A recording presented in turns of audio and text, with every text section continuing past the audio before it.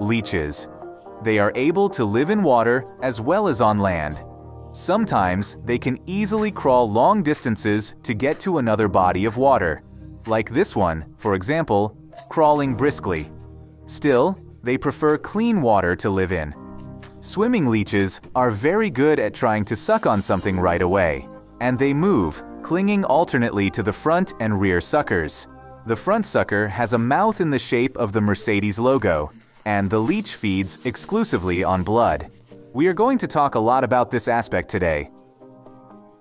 The leeches we have at our disposal will have a sumptuous choice for a full meal. On the menu today is the blood of a drug addict, the blood of a perpetual drunk, and the blood of an avid smoker. But predictably, when we started looking for subjects, no one wanted to volunteer for this little bloodsucker, and violence is definitely not our method.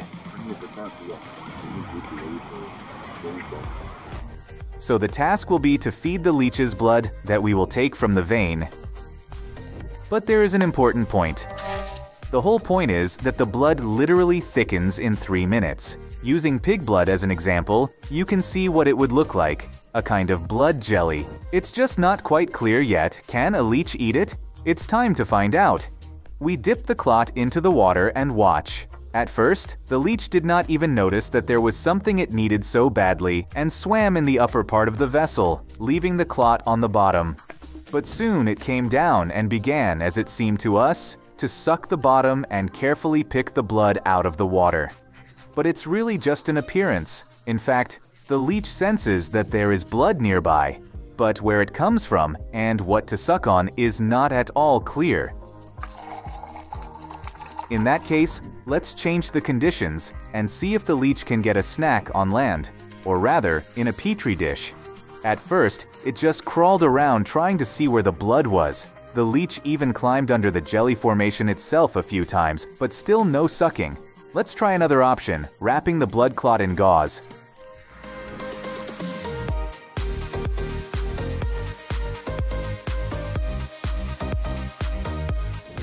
It spins around again, but there's still no suction. There was something like this once, but the leech was using the rear sucker, not the front one on the mouth. So it was decided to break the clots to get at least some liquid blood. Pour the substance into a petri dish and cover it with gauze. Place the leeches on top and cover with a second beaker. They don't go anywhere until they eat, and miraculously, one of the 3 realized that here it was, the long-awaited food. The leech sucked and began to drink while the others climbed in search of it. The whole thing lasted a little over an hour. In the time-lapse, you can clearly see how the leech gradually grows in size.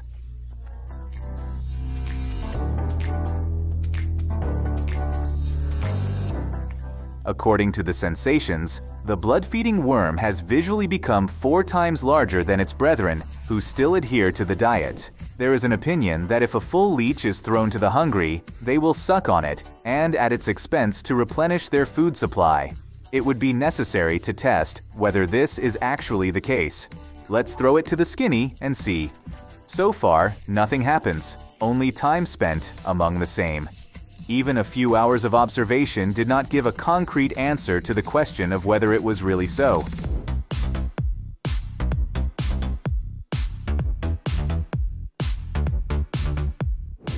But after 24 hours, it was finally clear that the myth remains a myth and leeches do not do this.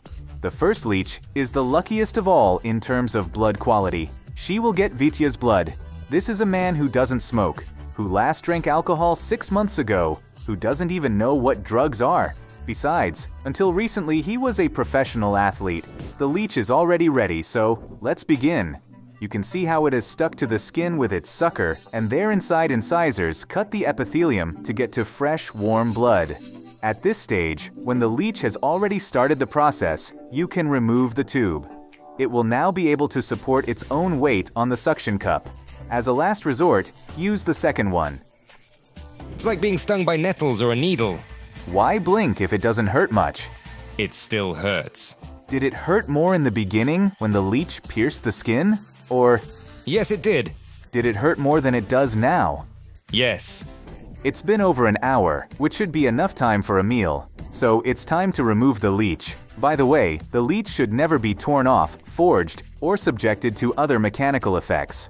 With such an impact in the wound will remain chitinous teeth that can cause suppuration. The right thing is to bring an absorbent cotton with iodine, with alcohol, or sprinkle salt. Strangely enough, the iodine marker did not help at all in removing the leech, so the absorbent cotton had to be moistened with alcohol. It definitely helped. Now Vitya will have a Mercedes sign on his neck, because that's what's left after the leech. And after being sucked, the blood does not clot for a long time. In this case, it flowed for 8.5 hours. Viti had to go home with a sanitary towel on his neck.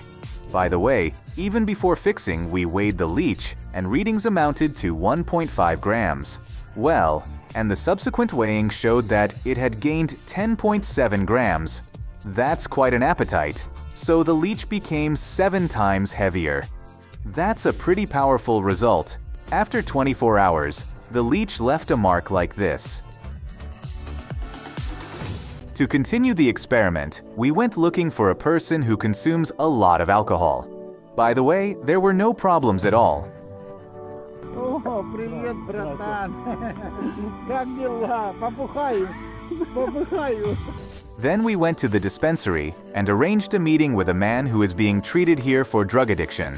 He agreed to give us some of his blood. From previous experiments, it was clear that, ideally, the leech should be sucked directly to the person. But if this is not possible, the blood collection for the experiment should be done in the hangar. For this purpose, it was agreed with the participants of the experiment and the field laboratory. Of course, everything is done professionally and in conditions of complete sterility.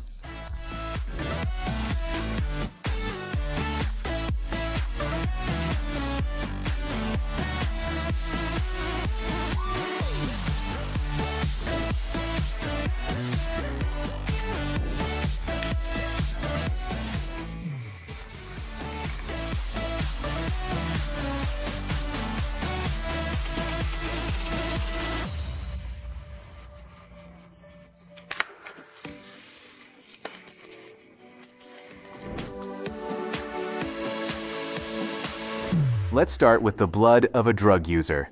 Wow, it's only been 5 minutes and the blood is already coagulating. Not all of it, of course. But it came out of the tube with difficulty, or rather, it fell out. But it's beautiful. It's a rich, dark red color. Now cover the petri dish with gauze, pressing it lightly and start leeching. The bloodsucker immediately sucks on the gauze, and you can even see how greedily the leech swallows the blood.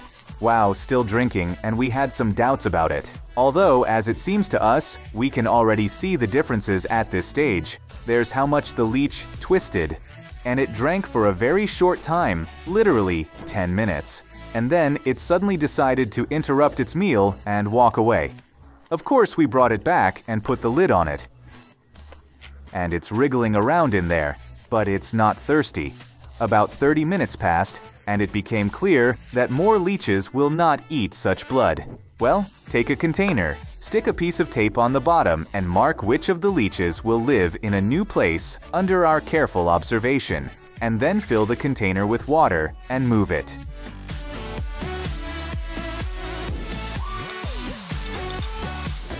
Now we move on to the blood of a person who regularly consumes alcohol. By taking 2 versions of the blood at the same time, we did everything very quickly to avoid clotting. However, after 10 minutes, the red liquid would not fall out of the tube. In the end, it just fell out into the petri dish as a solid jelly-like lump. A reasonable question: how is a leech supposed to drink jelly? But when we pressed on the briquette, it immediately burst and red liquid poured out. This means that the experiment will take place. According to the old method, we covered it with gauze and put a leech on top of it. It immediately sucked on the area of the tissue and began to eat with appetite. Several times the bloodsucker changed its location and enthusiastically took over a new area. In general, the process of drinking blood was extremely long. At one point, the leech even chewed a hole in the gauze, and then it tried to dissolve the coagulated jelly particles with its saliva by sticking its head into them.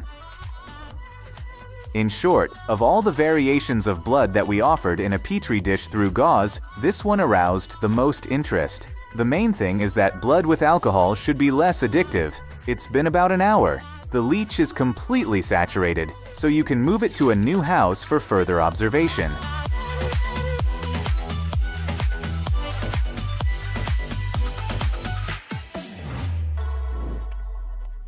We have heard such a legend that if the leech drinks the blood of a smoking man, it will die immediately. To test the truth, we got such blood, although it took us 4 days, because finding a pure smoker turned out to be another task. As soon as we put the leech in a petri dish, it was clear that it did not want to drink. The bloodsucker is so uncomfortable with this that it just wants to get away. We've put it back a few times, but to no avail. Maybe it's just not hungry, although it's weird to refuse blood. Okay, let's get another one. Wow, this one isn't drinking, but it's still trying to get away. The third one is trying to crawl away, but it won't drink blood. Yes, that's not exactly the result we were hoping for. Even the blood of an alcoholic was received with great enthusiasm. Looks like a reason for nicotine addicts to think about what they're putting into their bodies. By the way, while we were looking for the blood of an inveterate smoker, we were simultaneously observing the condition of the participants in the experiment. And there was a lot to watch. Immediately after the meal, the leech that drank Vitya's blood lay down to rest. Apparently, no special changes took place, but the one that drank the blood of a drunkard so gladly became restless, began to fidget and wriggle. On the other hand, a leech that has drunk the blood of a person who uses narcotics will experience some convulsions. She even has bubbles of gas coming out of her mouth. Her behavior seems to be a prime example of what the whole video is about. The observation continued the next day. The leech, which had to digest the blood with drugs, has already recovered and is behaving quite normally. The only thing to note is that a blood spot is clearly visible at the bottom. Apparently, she has regurgitated and her condition has normalized. Vitina is still the calmest she's ever been. And the leech that drank the alcoholic blood is still fighting, going somewhere, acting like most drunk people. Although, considering how much she drank, the leech might have had too much to drink. After a week, no differences were found in the leech's behavior. The only thing worth mentioning is that the water of the one who drank the addict's blood became very cloudy. Obviously, it regurgitated blood repeatedly, hence this result. And in Vitya's leech, and in the one that drank the blood of an alcoholic, everything is fine. The important thing is that all the leeches are alive. Guys, don't forget to share this video with your friends who have bad habits. That's all for now. Bye-bye!